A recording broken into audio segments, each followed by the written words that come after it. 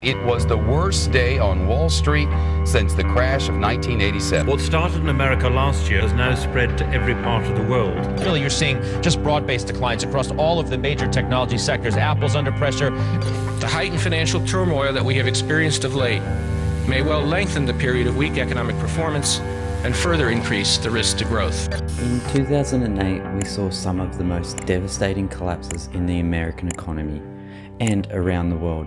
Most economists didn't know it was coming or had no idea how to predict it. In this video, I want to show exactly how you can be prepared and know what signs to look for when the next financial crisis is about to happen. For Australia, we were lucky to have countries like the USA to give us an indication as to what we were going to expect. Australia always seems to trail the American economy simply due to how large the American economy is and it being the dominant currency. So having that advantage gave us and our politicians an insight as to how severe the global financial crisis was going to be. Another advantage was Australia had resources and commodities that countries needed at the time, which helped keep our economy moving along. It can be quite daunting to realize that one decision of buying a home or starting a business could quite literally be taken away from you at the drop of a hat without any warnings, simply due to reasons out of your control. During the 2008 GFC, we see major companies that were thriving unable to pay wages due to banks collapsing from being over leveraged in home loans. But what if we knew how the economy worked and had signs to give us the warnings? This is what I wanted to find out, which is why I did a lot of research and digging to find out if a global financial crisis is predictable and what are the drivers for such a collapse.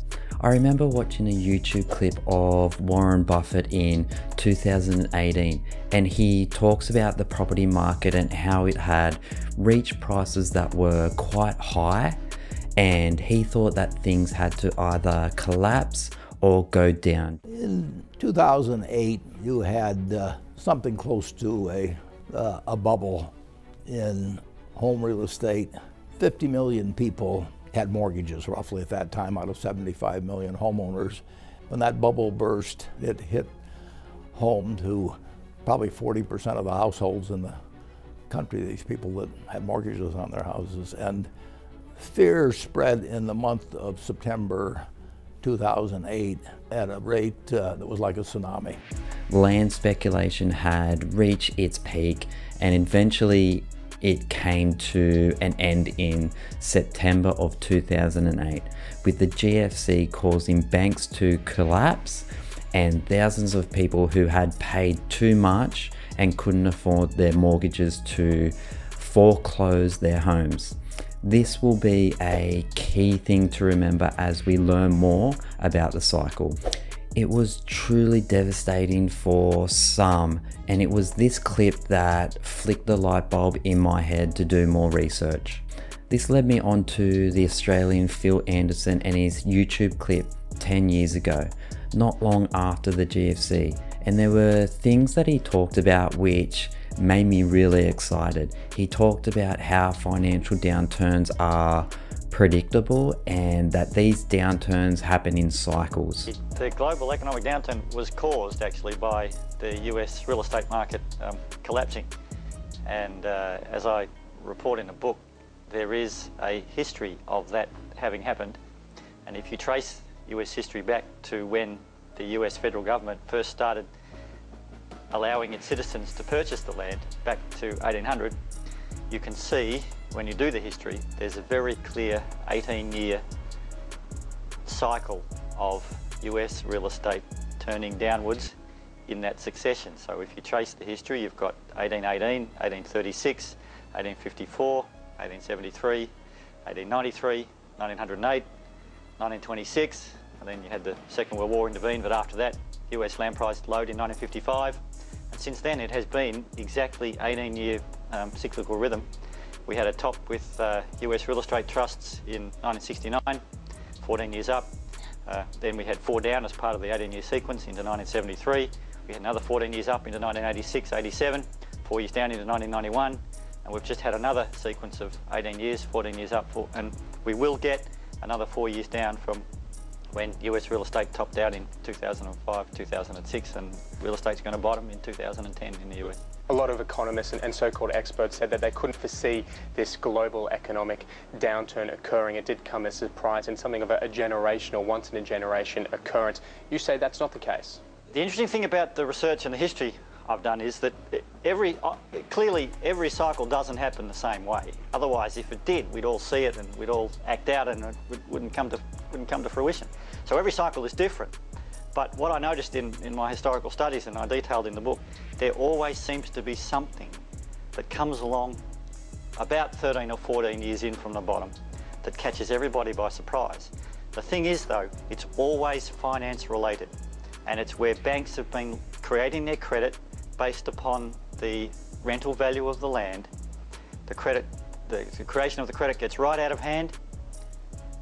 Then, for some reason, whatever it is, we get the turn. The amount of credit that the bank created on the land value, the land value starts to decline below the levels of the loans outstanding, and that puts enormous pressure on the banks. This has been happening in a regular fashion since 1800 in the United States. This then led me on to his book, The Secret Life of Real Estate and Banking, which outlines periodically how these cycles come and go, along with corruption and greed. Phil talks about the 18.6 year cycle, which is centered around the banking system and real estate, along with lots of contributing factors. But it's the way that governments create an environment where construction booms, banks can lend money very easily, and people's behavior in buying and speculating on land become delusional. So let's take a look at the 18.6 year cycle in depth and figure out what the 18.6 year cycle looks like, where we are in the cycle, and how we can best prepare for what's to come. The duration of the cycle is roughly 18.6 years, give or take a year, with 14 years up and 4 years down, and roughly in the middle of those 14 years is a mid-cycle slowdown or mini recession. The cycle can be broken down into 4 key areas. 7 years of growth. This is where we come off the back of the last collapse and the economy starts to recover. Interest rates on home loans slowly go down, which makes people feel like they can buy a house. Consumer spending starts to rise again, and banks start to issue a lot more credit, which in turn creates the first growth phase of the cycle, a mid-cycle slowdown or small recession. The mid-cycle slowdown can be caused by many unpredictable factors.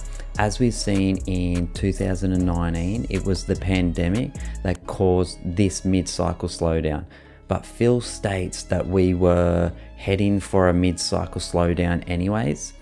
As we've seen the yield curve start to invert, which is a sign that a recession was on its way, despite the pandemic creating the slowdown.